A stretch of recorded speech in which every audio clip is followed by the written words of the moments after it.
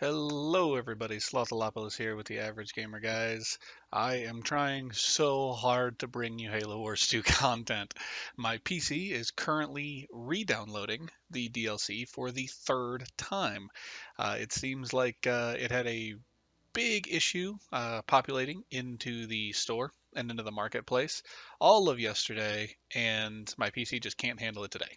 It's struggling a lot, and for some reason, it's just not accepting it. It keeps popping up as corrupt. So I may have to reinstall the whole game. We'll see. 343 and Creative Assembly have shown difficulties getting DLCs out and populating the marketplace and doing all that stuff. So up till about 2 o'clock last night, trying to get all that all done. I'm just going to have to do this the old-fashioned way. So we're back on the Xbox, and we are looking at Serina. Serina is the second character after Sergeant Forge that we got from Halo Wars 1 that we actually lost in that game. So it's kind of a non-canonical leader, and we're going to see that continue on with our leader next month, which is going to be super great. So Serina is an expert in cryotechnology, and that's the first thing you're going to see. There's ice everywhere. Everything she has is ice. That's the first thing you're going to notice. And the second thing you're going to notice, she has 3 units. 3. She has not a big focus on specific units. She has a heavy focus on leader powers. So we'll kind of go over this really quickly. She has a couple different starting armies. One is the Frost Raven that we'll talk about in a few minutes, and the Vulture. That is a 200 energy consumption starting army. That's actually really impressive. That's kind of nice. Um, Very similarly, we have Sub-Zero, which is a Kodiak, a starting army with a Kodiak, 2 Wolverines, and 2 of the Cryo Troopers. So that is actually really interesting. My personal favorite, if you are able to pop out some units early game, is the Blizzard starting army, because the Vulture and because the Frost Raven. And we'll go over that here in just a second. So this is the Cryo Trooper, the first of her 3 units that she's going to carry. They're basically Hellbringers that shoot ice instead of fire. It's not super innovative, but it's kind of neat. They actually do more freezing and they actually do more damage than we're going to see later on, because a lot of Serena specific units don't actually do a ton of damage. They're just setting up other enemy or other allies, pardon me, to be able to kill these enemies because they're going to be completely frozen and you're not going to be able to be attacked. So that's kind of cool. So next we have the cryogenic detonator. Again, it's a mine that blows up with ice. This has actually been pretty effective in my time using it, which has not been too terribly long, but it actually has been pretty effective. Ice barrier is very similar to the colonies card, which was we had the living wall. It's going to be very similar to that, but what I thought was very frustrating with the colonies version of this is you selected a start point and you selected an end point, and very often it there was always something that was preventing that particular set from happening. So it always felt like I had to be on exactly flat ground and open ground to get that laid. The best thing about the ice barrier is these ice pillars drop one by one, and you actually select where they go. So you get 3 barriers. You set the first one down, and that first one actually gives you line of sight in a small area around it. So if I can see the area to set the first one, I'm going to be able to set the next 2 as long as I'm putting them in a respectable area. So that's actually something that's really effective for this, which I didn't feel like was great with the colonies version. So I do feel like they tweaked this a little bit and did a better job. Seismic Blast, 60 energy. It's going to remind me a lot of the Arbiter's ability, which I think was 70 energy.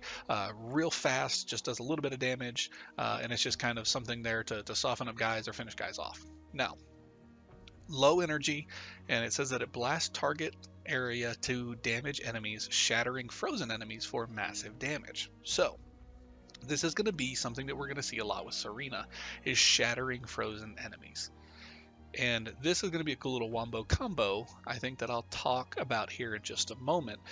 But this is kind of a kill shot. If you do have a lot of energies or a lot of enemies that are in there frozen, and you have just a little bit of energy, throw down that seismic blast and just shatter a ton of them. So this is kind of the straw that breaks the camel's back for a lot of enemies, which goes great with the Frost Raven. So you're going to see initially, first glance, you're like, wow, low energy, and it's not good against anything.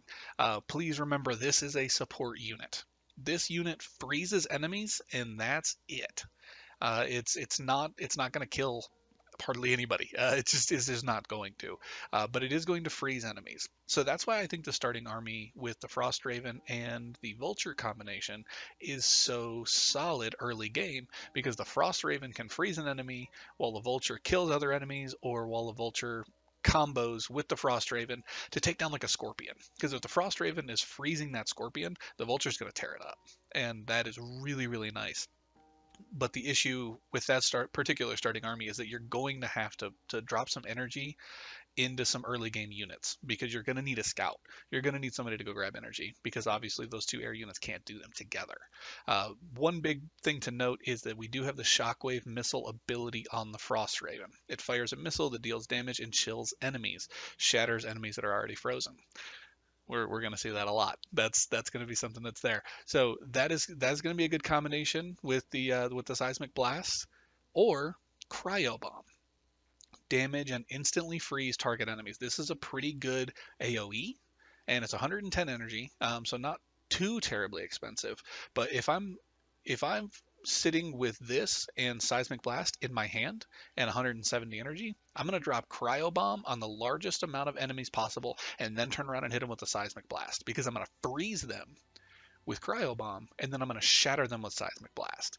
So that's a cool little wombo combo. I don't like that there's kind of a lot of things that have to go into that. Like, I have to have that 170 energy sitting there. I have to have a bunch of enemies clumped up. I have to have both of these cards in my hand at the same time. So I mean, there's a little bit there, but with that said, these cards are good by themselves too. So I think that just adds another layer of strategy into some of Serina's leader powers. Now, Glacial Storm is my favorite card for Serina. Creates a lasting storm that chills and slowly freezes enemy units.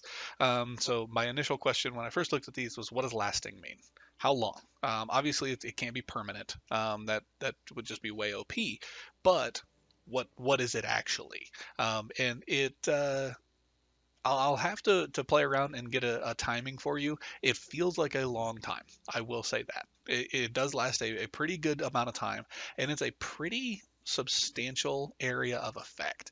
So what I have particularly used this for, if I have control of B, I am going to select the area that is the choke point between their spawn and B or OP Ridge or C. They all get bottlenecked right there.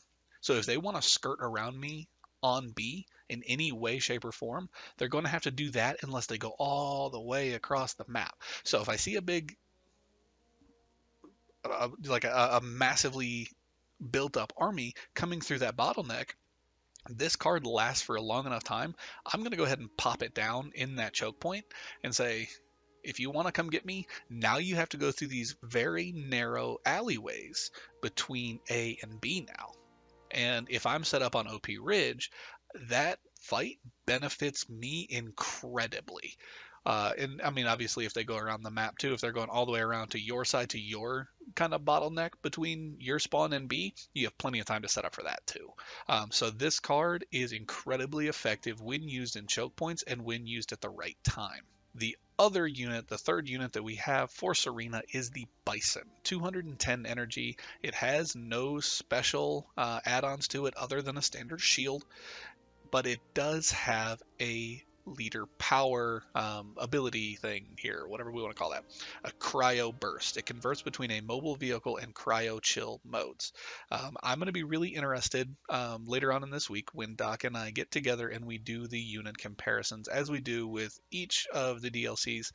I want to see how good this leader, the hero, sorry, how good this hero actually is. It's a strange hero unit. It's a little wild because it doesn't have any special add-on other than shield, and the energy consumption is not high. It's pretty low at 220. So if it had shield and it had rally or um, guard or something like that and it was low energy, I would instantly know at a glance what to expect from this thing because they were giving it other abilities to try and balance it out and just lower down the energy. But not having too much to it and only sitting at 220 energy for a hero unit, I don't know what to think about this. This is going to be, I think, an interesting one to test out. So those are actually the units that we have for Serena. That is it. So I'm actually a little surprised. Usually we get about this number of about eight cards. I think that's pretty standard for what we can normally expect. But not that many units, and it's mostly leader powers. And I don't know how effective I'm gonna like Ice Barrier. I think it is pretty well done compared to the Colonies version and the Living Wall, but I just don't know how much I'm gonna use it. The cryogenic detonator is nice. I don't know how much I'm gonna use it. The cryo troopers, I don't like the Hellbringers. I just they're not effective in general combat for most circumstances, and I kind of feel that way about the Cryo Troopers. So I mean that's almost half of her cards right there, and I think if I'm gonna build the deck, obviously it's too soon to start talking about deck builds and stuff just because we don't have enough time invested in the leader. But Seismic Blast, Frost Raven, Cryo Bomb, Glacial Storm, and maybe the Bison. I have to do more time with the Bison to decide if it's worth that 220 investment too. So I don't know about Serena. We'll have to see. I think she's going to be a really good leader to combo with a good damage dealing leader. So if we combo her with Colony or somebody like that that can be really defensive but can spit out a lot of damage while I'm freezing all of the enemies, I think that's probably the best way to go. So I'll leave it here. I just wanted to go over everything real quick with y'all, and I'll try to bring you stuff as quickly as I can and as often as I can as soon as we can get this up and running.